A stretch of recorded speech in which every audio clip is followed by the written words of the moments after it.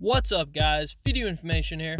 So I covered 3 cheap stocks for the month of May. Now I'm going to do 3 growth stocks for the month of May. So the cheap was simply low valuations, not as much growth, whereas these are going to have higher growth. And in fact, they're going to have double-digit percentage growth for their revenue. So let's go ahead and jump right into it. First up, we have Google. They have a price to earnings right now of 28.77, a forward of 22.96. So it does get a thumbs down because it's not below 20, but it is a growth company and it's also reducing its price to earnings, and it's also Google. So no matter what, it's a great stock. Once I switch over to M1 Finance, I will definitely be pouring some money into, because checking out their Google Stadia and stuff, it really does look good. Anyways though, price to book ratio, we have 4.92.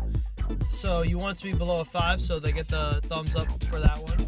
Price to sales ratio, we have 6.4, and you want it to be below a 5, so they get the thumbs down. Debt over equity, 2.26, so a little bit high, not even a little bit, it's very high, but once again, it's freaking Google. Like, if anyone can handle debt, it's definitely Google, but you want it to be below a 0.5, so to be fair, they have to get the thumbs down. Profit margin, we have 22.46%, which basically means every sale they're getting 22 cents. Operating margin, so after all the expenses and operations and stuff like that, so basically anything except for taxes we're talking here, it still comes out to about 22 cents, but they do almost get it to 23 cents. Return on assets, we have 9.12%. You want to be a 5% or higher, so they get the thumbs up for that. Return on equity, 18.62%. So they're right in between that 15 and 20% for that thumbs up. And now on to their revenue, 136.8 billion annually right now, and their year-over-year growth is actually 23.4% up, which is going to be even higher probably percentage-wise once Google Stadia, or Stadia, however you pronounce it, comes out. It is for the gaming sector, and its goal is to allow gamers to play all games on standalone controller rather than a console. So that's definitely like thinking futuristic, like all the games, Fortnite, all those games on one controller that they're just going to stream to you using their cloud and all that cool stuff. I don't know like a lot about it yet. I have to look into it more, but this was just something I threw together for the video. So they are teaming up with AMD to create a specialized GPU. Not so much teaming up, AMD's going to give them the GPU, but anyways, AMD has a specialized GPU for its data centers, which will allow them 10.7 teraflops of power versus Sony and Microsoft's 4.7 teraflops on their consoles. So much better, basically just much better like graphics and everything, like all together, like the teraflops, the power usage and everything, it's just going to be way better. And it basically kind of just puts Sony and Microsoft to shame. But I don't want to sound stupid and start saying things I don't know, because I'm not as educated as I should be on that subject. But let's move on.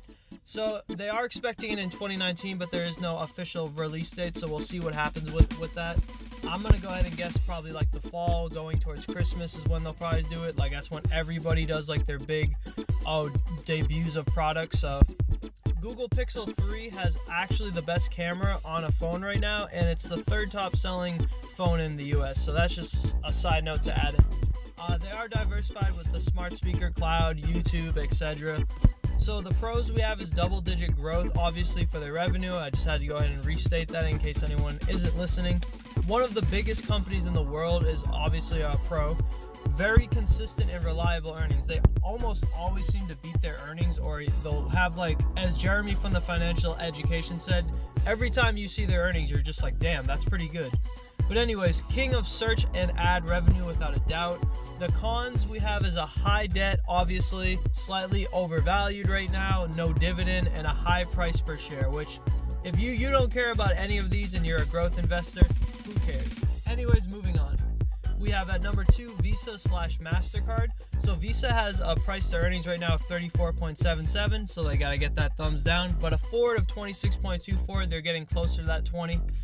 And MasterCard has a 43.84 and a forward of 27.49, so they're also going to get the thumbs down. Price to book ratio for Visa of 12.43, price to book ratio of 46.89 for MasterCard, so they both get the thumbs down there as well. a price to sales ratio of 16.71 for Visa and a price to sales ratio of 16.85 for MasterCard. So once again, the valuations aren't going to be that great because they are growth companies, and a lot of growth companies that are actually growing like substantially end up piling up on their debt or just in general expenses, and their price to book ratios don't often look that great, nor do their price to sales. But anyways, debt over equity of 0.48, Visa does get their thumbs up for that. And then debt over equity of 1.15 for MasterCard, so they get the thumbs down because we want it to be below a 0.5, meaning that it would be half debt in comparison to equity. But I'm going to shut up because I say that every video, but I just don't know if people are retaining that. So Visa, we have profit margin of 50.61%, so basically 50 cents for every one of their sales. And then after operations and everything, the operating margin is actually 65.68%, killing it, 65 cents. So their return on assets is 12.57%, so they get that thumbs up. Remember, you want to be 5% or higher. Return on equity, you want to be between 15 to 20%, 31.87%, killing it, thumbs up.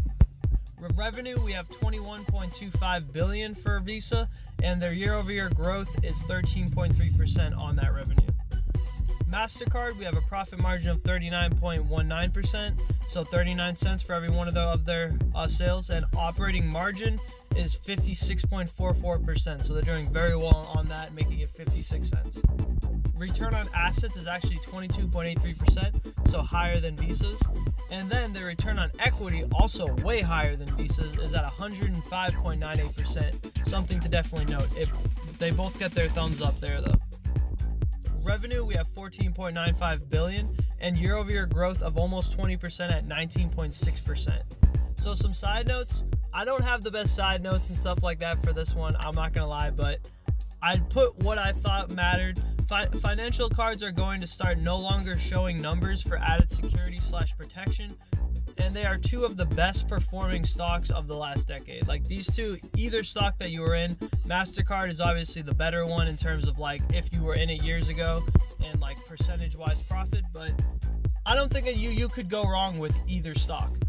So pros, we have both are very much established and have a lot of partnerships, have small dividends on top of their growth, debt / credit or debit / credit card kings. So obviously MasterCard, well actually I'm about to cover this, so let me shut up and just read.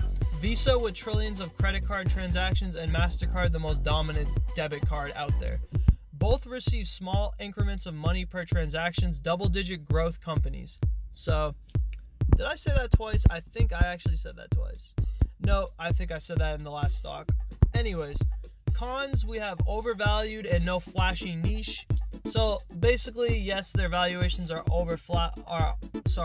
overvalued, and there isn't really a flashy niche. Like there's not anything that couldn't be copied, but they're just so established in what they're doing with Visa and MasterCard that I wouldn't really see much competition, like aside from like PayPal. Like those three are kind of like just killing it, and there's like nobody else. But anyways, we have AMD.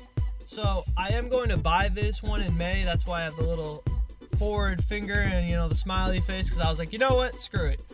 I do love Nvidia, but AMD is just having partnerships with everyone, as I'm about to go ahead and tell you guys, and you guys probably already know anyways. But anyways, I'm gonna go ahead and just jump into this. Price over earnings, we have 89.53, a forward price earnings of 29.54, so obviously overvalued still, thumbs down. Price to book ratio of 22.74, thumbs down. Price to sales ratio of 4.79, thumbs up. And then debt over equity of 0.98, so almost double where you would want it at, thumbs down. Profit margin of 5.2%, so about 5 cents on every one of their sales. Operating margin 7.66%, so 7 cents. And then they do get thumbs up for the return on assets and return on equity, as they are at 7.65% and 36.2%. The revenue is 6.47 billion, and their year-over-year growth is 23.3% on that revenue. So some side notes, they're gaining some impressive partnerships, I cannot lie. Radeon chips are going to be in PlayStation 5, so obviously Sony, and Xbox, obviously Microsoft. Google Stadia, they're helping to make the chips, as I already mentioned with Google, for the data center. Need to slow down, I'm over here messing up my words here. But anyways, they also have a partnership with Tencent that is expanding AMD's EPYC with Tencent's SA1 Cloud.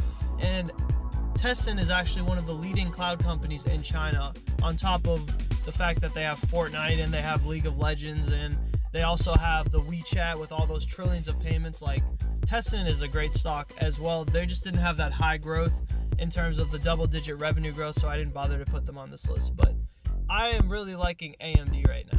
Anyways, pros, it's cheaper but still efficient GPUs in comparison to NVIDIA.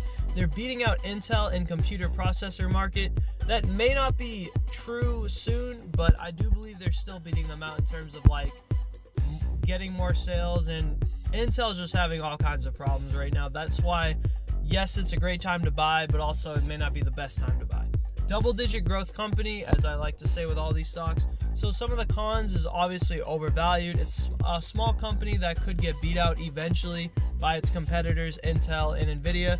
As if you look on the balance sheets, they don't put as much money, because they can't afford to, into research for better products. But at the same time, they seem to have a smarter way of delivering and creating their products. So I can't not admit that. Like, that is definitely the truth at this point. Like, just seeing all the technology that they're putting out, how cheap and efficient it absolutely is. But anyways, they're relying on other companies to use their technology. That's an obvious con that you have to just go ahead and think about. I just got off a 10-hour shift, so I'm so sorry that I just messed up there, but I did good throughout this video of not stuttering. Anyways, thank you guys so much for watching. If you enjoyed this video, make sure to throw a like, make sure to subscribe, and I will see you guys in the next one. Thank you guys so much for all the support. I love you guys. Video information out.